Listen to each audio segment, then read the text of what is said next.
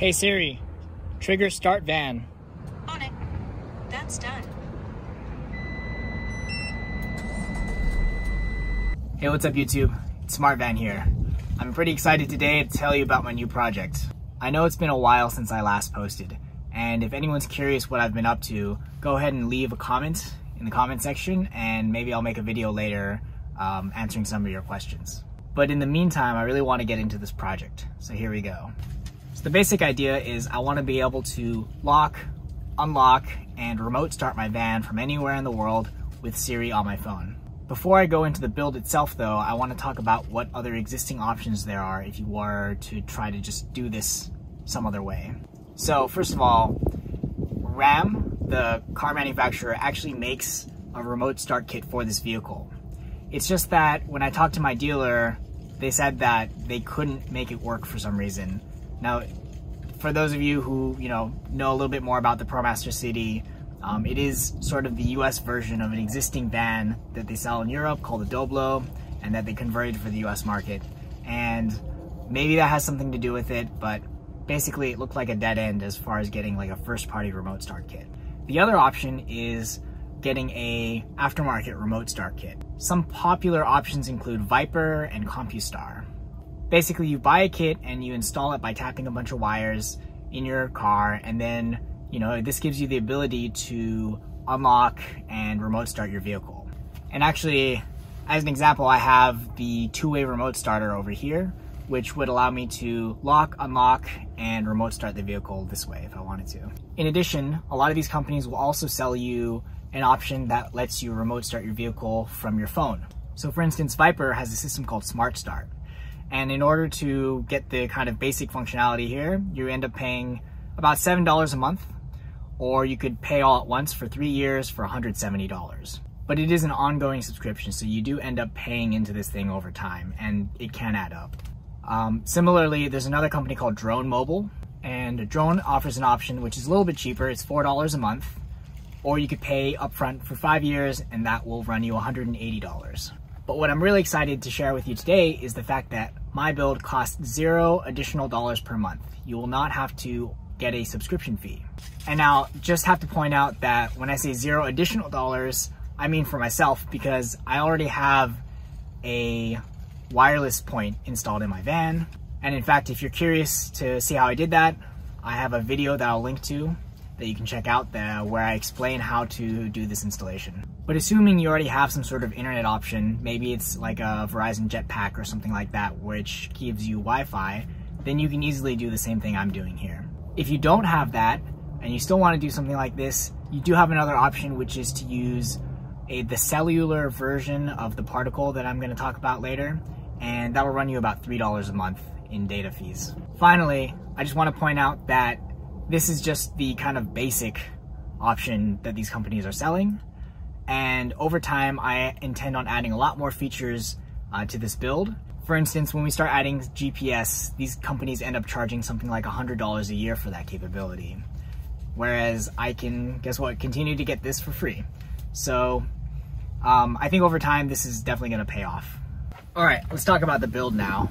There's 3 major parts to this build. The first is the remote starter kit. As some of you know from my channel, I'm no stranger to, opening the hood of my car and installing stuff myself. But when I looked at the install instructions for some of these remote starter kits, I decided that it was going to be a lot of hassle. I didn't want to buy like a device to program these things if I was only going to do it once.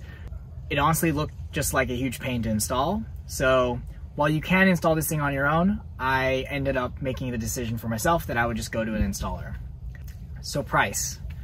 The kit itself retails at $200. The install ended up costing $300. And this was the cheapest price I had found in my area, and I had contacted 5 or 6 different install places. But, obviously this is area dependent. Where you live, it might be cheaper or more expensive, or maybe you know a guy who does a good job with these things, I think you could probably find it cheaper if you wanted to. So the second part of this is the microcontroller. So I'm using the Photon by Particle.io, and I've been following Particle for a while now. I've used their boards in several projects, and I really like them. First of all, they're free for kind of hobbyist level use. So you can pick up one of these things and you get access to all of their developer tooling, their cloud software. You can flash this thing over the internet. Like it's extremely convenient, very well built. There are other manufacturers that will sell you IoT boards or other kind of like microcontrollers that you can use over the internet. Honestly, it doesn't matter what you really use here. The final piece is how to trigger it from your phone. So there are also a number of options here. You could use something like If Then Then That, which is a service that I like, which would allow you to create triggers to trigger these things from your phone. I chose to do this with Siri Shortcuts, which turns out, and you know, like I haven't been following this stuff super closely recently, but it turns out you can do some pretty powerful things within Siri Shortcuts. And so I'm able to remotely trigger this device from Siri Shortcuts by just adding a URL, putting in the, access token so that it's secure, and I'm able to remotely send commands to my van. All right, so now let's move on to the build portion of this. So the very first step is to take apart one of these unreasonably expensive remotes. So the kit that I bought came with 2 remotes, and I decided, well, I'm only gonna use this one. The other one, which is a one-way remote, I might as well just take apart, and I can use my particle.io Photon to trigger it. We'll start by taking apart this Viper one-way remote. You'll notice that the light turns blue when you hit the push buttons. We can pry apart the case with a screwdriver like this, and we'll reveal the circuit board inside. Let's go ahead and take that out and take a closer look. The first thing I noticed is that this thing is powered by 2 3-volt watch batteries stacked on top of each other for a total of 6-volt nominal. This means we have a pretty good shot at being able to power this directly from the 5-volt USB source. We can solder wires to the battery terminals here in order to make that happen. These pads are pretty small, so I guess my only advice for soldering them is to work slowly, use flux, and just be very careful. This is the other side of the board. I did some testing here and I found that applying 3.3 volts digital out from the particle board would be enough to trigger these buttons. On the microcontroller side, I'm using pins 2 through 4 as digital out. And be sure to also connect these pins to ground through a resistor. The reason is that you don't want these inputs to be left floating if the microcontroller is off. Alright, well once you connect all the wires up, you should have something that looks like this. You'll see I have power and ground going to the 5-volt source here, and I have each of the pins connected to one of the digital outs that I mentioned earlier. In the future, I'm probably going to want to make this a little bit more clean, but for prototyping, this is fine. This is the code that I'm using on the Photon.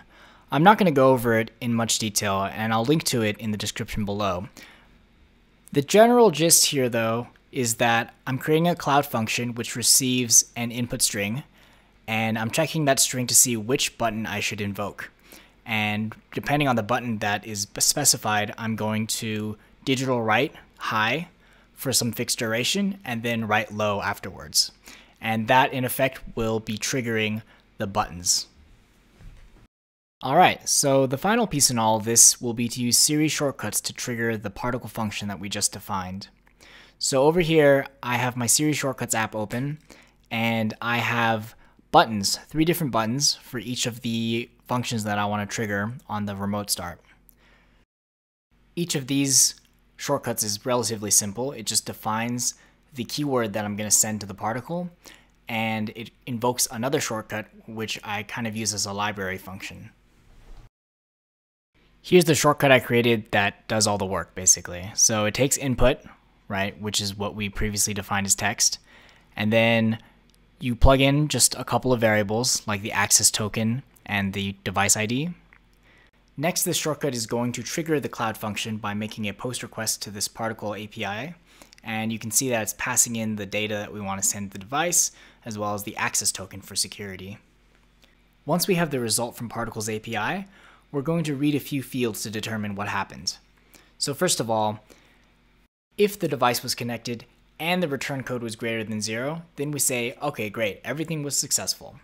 Otherwise, we say, oh shoot, for some reason the device didn't accept our command, maybe it was a typo, And finally, if there was no connection at all, then we say Smart Van was disconnected. So let's give that a try. I tap the button and I get a response, just as I expected. In this case, I disconnected the board, so Particle said that it was disconnected. Alright, let's plug the hardware into the van and I'll show you a demo of how everything works end to end.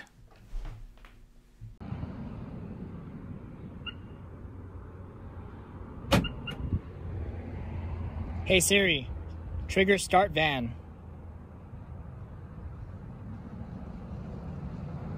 On it. That's done.